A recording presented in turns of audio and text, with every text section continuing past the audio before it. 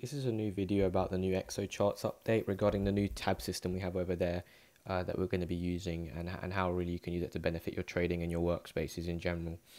So to begin with, I think it's a really good idea that we start off by essentially removing everything from this setup I have here. So what I would do is here, click on this little dropout tab, workspace, and then click on create a new workspace, and I'm going to click yes.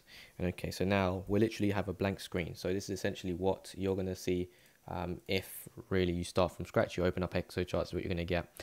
The first thing you're going to want to do really is you're going to see the new tab groups on the left hand side. These are going to be referencing really towards your essentially different tab groups you can have. So essentially you can have different window panels, etc., that we're going to go over in a minute. But where I want to start is, firstly, if you hit this little arrow to the left hand side, this will minimize that. So you have this little minimized view of your tab groups, but you're going to start with your main tab panel. So everything here really works kind of similar to how it did before.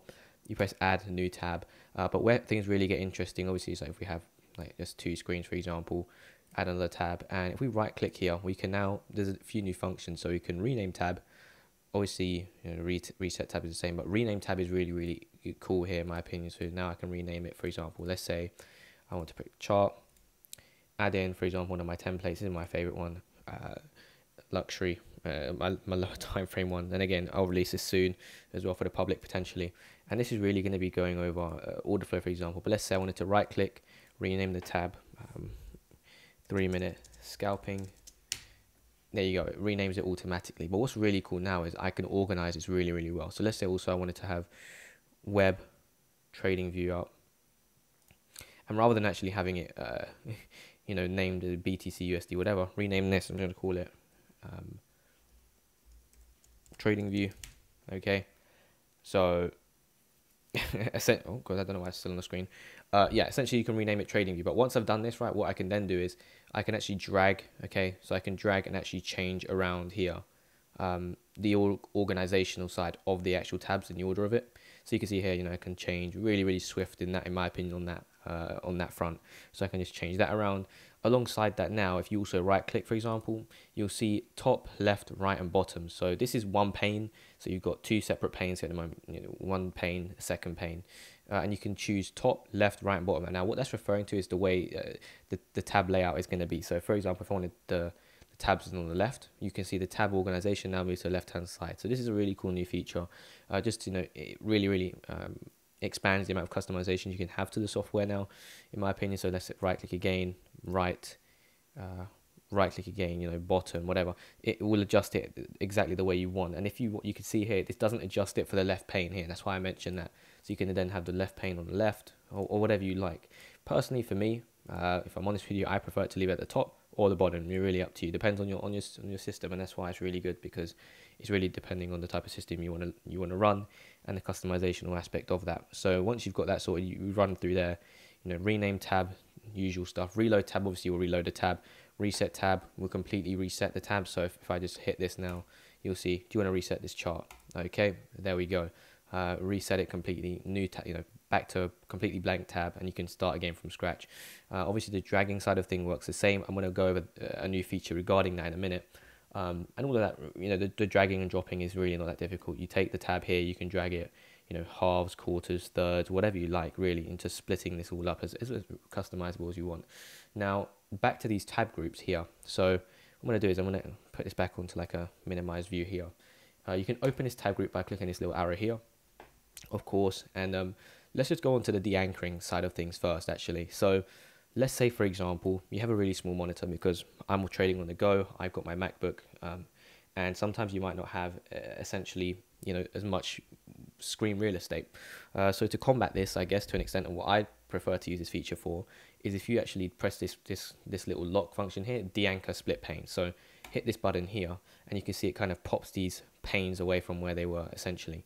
So let's just open it back up again, and you can see again, this is really going to open it up from that perspective, to kind of split this up into however you like. But if I drag this over here, it kind of gives you this widget type formation where again you can split this up and adjust it to however you like. So if I just show you here, God, it's getting a bit buggy.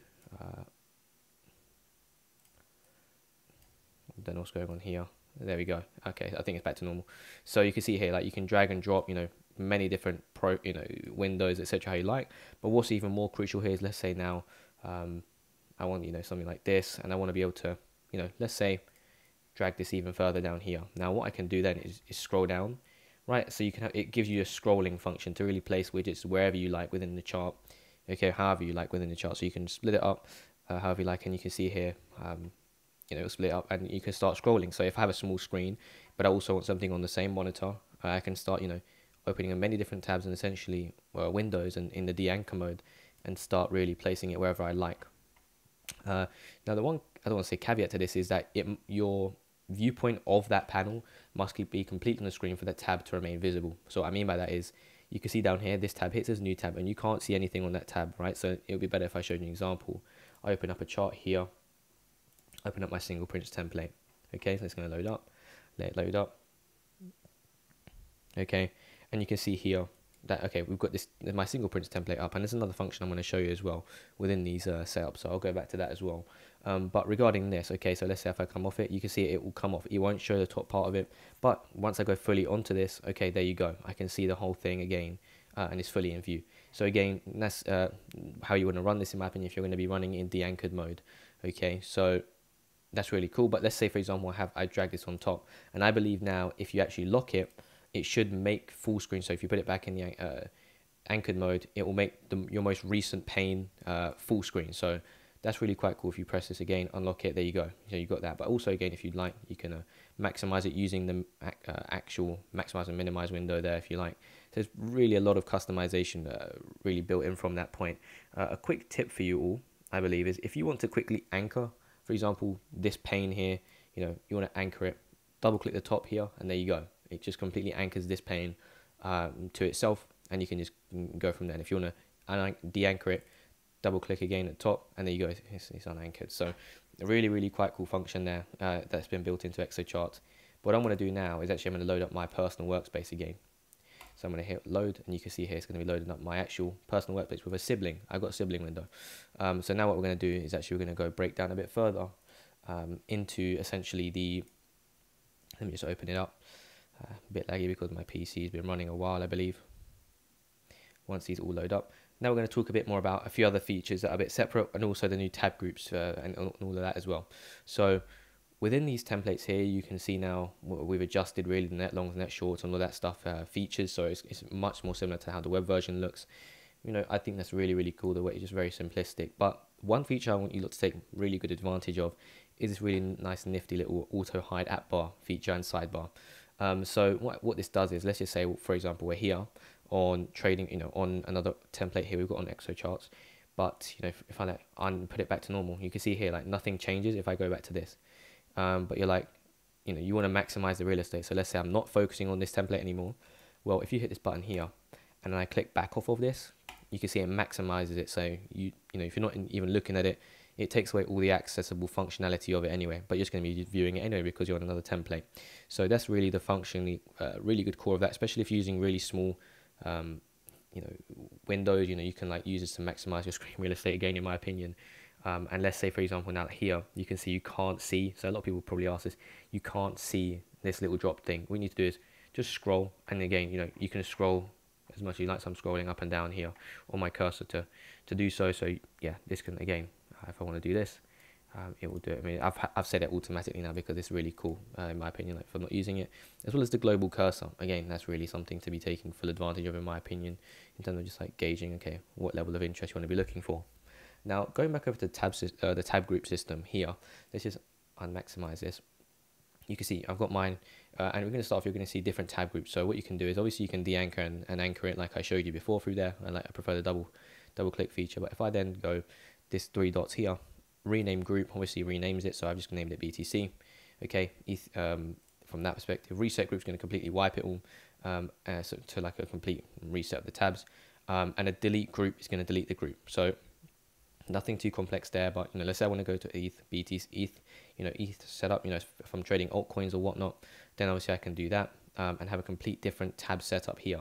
You know, and then go back to this and look, it's still exactly the same. So this is really, really the core functionality of this, in my opinion, especially if you're trading more than one asset. This is really cool. You know, this is really unlocks ultimate customization within the platform itself. So I highly recommend you use this if you're trading multiple assets, or you know, you're struggling with organization.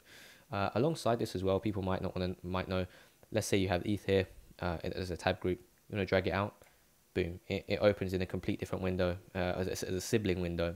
Okay, and you've got that tab group there. So if you want to do that, and if you want to drag it back, make sure it's with it on this system here, not like here, but on the tab groups there, and boom, there you go, you got it there. And if you want to reorganize, again, you just shuffle about.